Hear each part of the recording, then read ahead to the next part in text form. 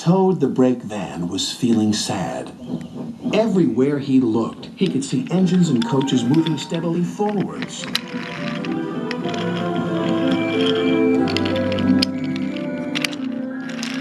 They all looked confident and cheerful.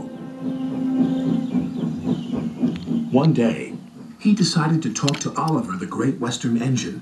I'm always going backwards, Mr. Oliver. I have forward-thinking views. I could be a leader, if you know what I mean. You can't be a leader without a train to follow you. You don't have a train, Gordon said. Toad felt sadder still. Oliver wanted to help.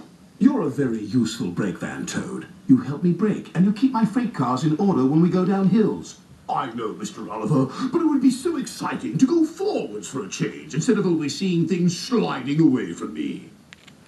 The freight cars were cross with Toad. Who's he to start complaining? He's lucky to be able to look after us. Let's teach him a lesson.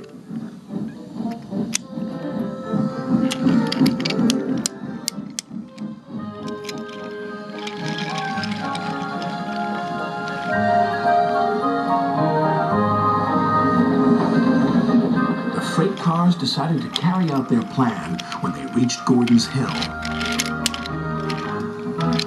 When they were nearly at the top, they played their tricks. Ready, steady, go! And they jerked at a coupling, which broke. We're making your wish come true, Toad! Follow the leader, yelled the freight cars. Toad was still in a state of shock, so he didn't know what to think.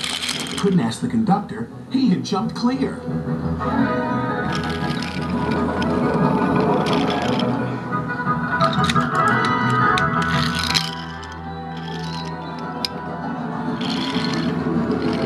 Faster, faster, as fast as you want, screamed the freight cars.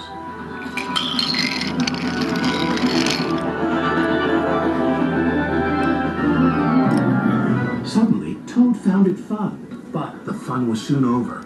A crossing lay ahead and the gates were closed. Toad couldn't stop. Worse still, Toad now realized he was on the wrong track. There ahead was Gordon. The signalman changed the points just in time.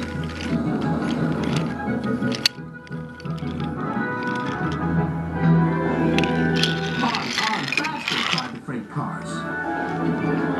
Suddenly, he saw James pulling a long, slow train. Oh my goodness! Help! Save me! A quick-thinking shunter did, just in time.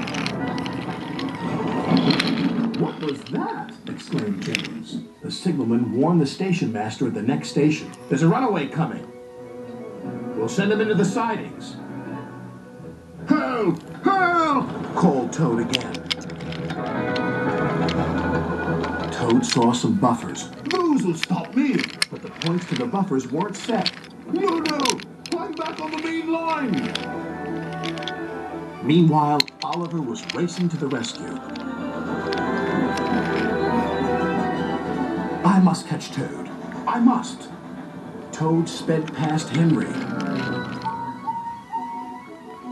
More danger lay ahead. Men were working on a bridge, but they had been warned about the runaway Toad and his freight cars.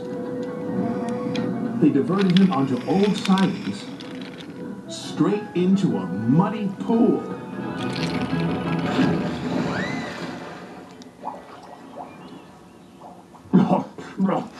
Stopped at last. Oliver arrived, and when he saw Toad, he could only smile. A pond is the only place for a toad, I suppose. That night, Toad spoke to Oliver. I'm sorry, Mr. Oliver, if I caused you any embarrassment. That's all right, Toad. So what do you think of going forwards? It was fun, decided Toad, but from now on I'll be happy to look forward to the future, busy going backwards, so to speak.